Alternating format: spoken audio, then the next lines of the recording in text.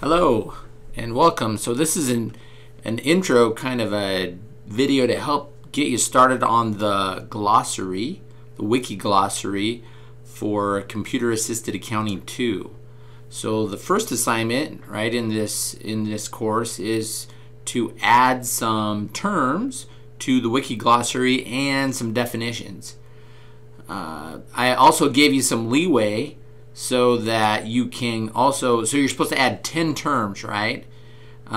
Or you can also go in and look at terms that other students have added and add to those terms. So the way this will work is when I grade your this assignment, after you've updated the wiki 10 times, then it will pop up in my grading box, and I'll go in and say, okay, what are these 10 changes that you made as a student, whether it's new terms or whether you added to a term. It'll tell me what you did, and I'll let you know if you need to do more or if you have done sufficient work in the wiki glossary. Okay, so go out there. If you do, I guess a new term, definitely a new term and definition will definitely get you towards your 10. If there's something pretty substantial, you need to be able to either correct or add to a term in a pretty substantial way to be able to count that as well. But there may be something like you'll read a term and you'll be like, well, they've totally forgot maybe this part of the definition or something like that. Maybe an example, you can give an example in the definition. That's totally fine. So what I'm going to do right now is I'm going to walk you through how to add a term and edit the wiki. So this is the wiki right here, right? So over here in week 1, wiki glossary, you go to that area in Blackboard. You can click on the blue link here, CAA2 glossary. It gives you some instructions up top. What I did was I structured the wiki by alphabet, right? A through D, E through I, J through N, O through S, T through V, and W through Z. And that's just so you have a structure to throw your terminology, the terms that you find, into that structure. So you don't have to add any new wiki pages. You can, I guess, if you really want to, but you should be able to add it into this structure that I gave you. So for example, if you have a term that starts with the letter U, for example, and you go to T through V here, it'll bring up this page. Then what you do is you click on the Edit Wiki Content, okay? And that'll allow you then to throw your term in either under T, or actually the one I had was under U, right? So under U, right? So you can throw it in there, have your term something that starts with the letter U, right? It's a glossary. It's meant to be alphabetical so you can easily find a term that you want to look up. So let's go ahead and look for a term. Let's go ahead and do accounting information systems. So this is a good term to search for. There is a wiki out there that you can find right here in Wikipedia that has the accounting information system as a term or a topic, right?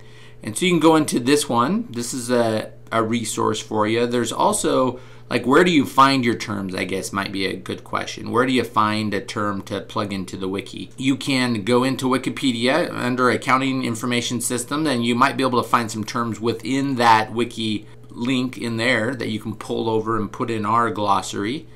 You might also go to different accounting information software websites, and like, for example, QuickBooks or Xero are the two that we're going to cover in this class. You might go to their websites and look on their websites, watch some intro videos, get some terms.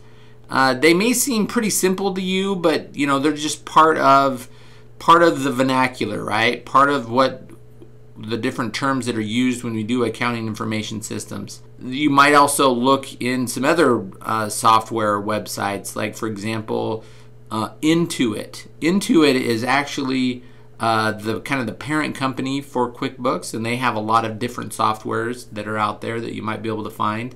There's Sage, which is like Peachtree is the kind of the old name for it, but it's Sage is a pretty big website. SAP is one of them that has stuff on there.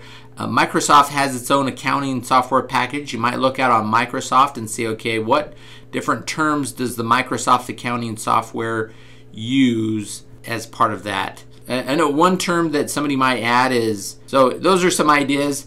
Let's go into this one, for example. Okay, so I go into accounting information systems, and we see there's all sorts of different blue links, right? A lot of times these blue links are going to be good terms to add in, right? So there's ERP, that's what I was just talking about, right? That one right there. So that might be a good term to throw in. Let's start at the very beginning here. So let's say I'm going to add in accounting information system. So what is an accounting information system? That's my term that I'm going to throw in there, AIS. So I can go ahead and maybe copy that, and then I'm going to pull that across here to the wiki. So that one is going to be in A, right? Accounting information system. So I'm going to go up through the A through D and edit wiki. And I'm going to throw it underneath A here. If there's not any space, you can add some more space, right? If there is space, then that's great. Just throw it in there. And so here I am. I'm going to go ahead and paste it right in. So there's the accounting information system. And that's my term, right? So my term is there, and my definition will come afterwards. And you can format it however you want. Let's stick to a single formatting. Maybe we can make the terms bold, or we can even let's maybe underline the terms. That might be a good formatting system to keep our glossary looking good. And then after that, we're going to put in the actual definition, right? So let's go back here where we found it. So we can say maybe a system of collecting, storing, and processing financial and accounting data that are used by decision makers. Okay? So that actually includes terms within it. Maybe you can define what a decision maker is. Okay? So these are just ideas on how to gain some, go find your terms, right? You guys may already know what the decision maker is. Maybe another student in the class doesn't, so it'll be good to put in the glossary and kind of define that. So I can go ahead and throw that in there. Okay, here's the definition, right? And we want to go ahead, we can format this. Really the formatting's done up top, right? So this here is text color. So make everything black, right? And this is the underline, italics, bold, all over there on that side. So okay, so that's where that's my term, Accounting Information Systems, AIS is kind of an acronym for it. And it is a system of collecting, storing, and processing financial and accounting data that are used by decision makers. Okay, so that's my term. That's one of my terms that I can throw in there. Somebody else might come along and say, you know what, there's more to that. And so maybe they read somewhere, they watched a video, or they just kind of gain an understanding of what an accounting information system is, and they're going to add maybe something to that. And so they can totally do that. What you might do, especially if you're going to copy and paste kind of like I just did, right? What you might do is you might want to cite that.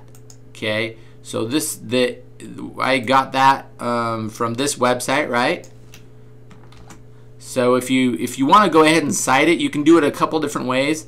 One of the easiest ways to do it is to go out on the web, and you can use some of the citation tools out there. Like for example, how to cite a website. So we can put things in MLA format. That's usually what economics and business is in. Okay, so we're going to throw in a website into this box here, and sure enough, that's what it is. So it gives us the information, and it goes through several steps. This specific website does, right? And it wants to know the contributors and the authors. There really isn't any in Wikipedia necessarily, so we're going to go ahead and just click Create Citation. It'll throw the citation out here for us. So here is the citation, right? Here it is. So we can actually copy and paste it, okay, over to the wiki glossary. So we can just maybe throw it right in here at the end, and that's our citation. And that way, if somebody wants to go and say, okay, where did they find that definition? Maybe I can build off of that. Then they'll know where I got that, right? I got it in Wikipedia. Accounting information system was the term that I searched, and it was I did it on January 12th. So that's going to be a full-on, you know, term and definition. And you might include citations if you are going to grab it from somewhere. You might want to give some credit, like where you got that information, just to help us in the glossary, and also just to keep things, you know, on the up and up on academic integrity, right? So that's what we're going to do. That's an example of how to put a term into the wiki glossary. So that is the first assignment or unit in the Accounting Information Systems Computer Assisted Accounting 2 class.